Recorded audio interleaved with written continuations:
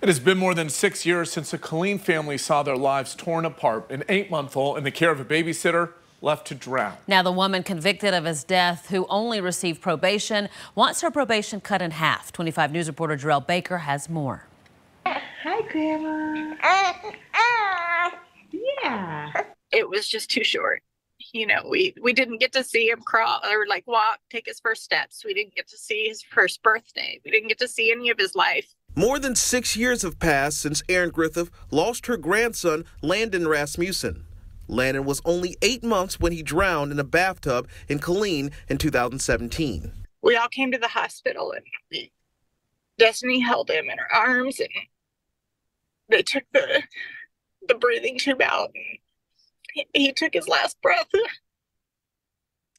The babysitter, Rebecca Estrada, who pled guilty to a second-degree felony of injury to a child and admitted leaving the child alone in the bathtub, was sentenced to 10 years of deferred adjudication, also known as probation. She could, if she fails the terms of her probation, go to jail.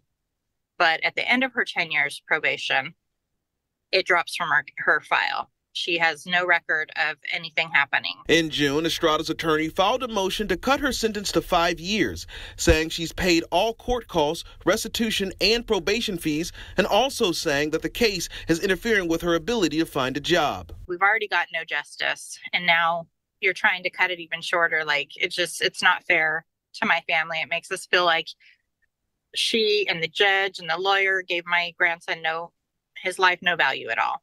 That's why the family is now starting a petition to stop that from happening. My daughter, I don't know if this will help at all, but she's put together a petition on change.org.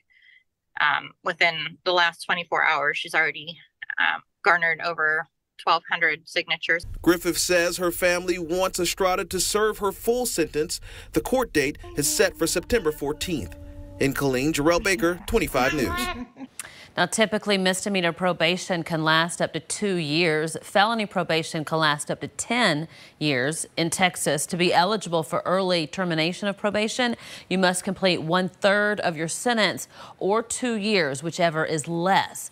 Also, in the Lone Star State, early termination is not allowed for charges relating to alcohol or sex offenders.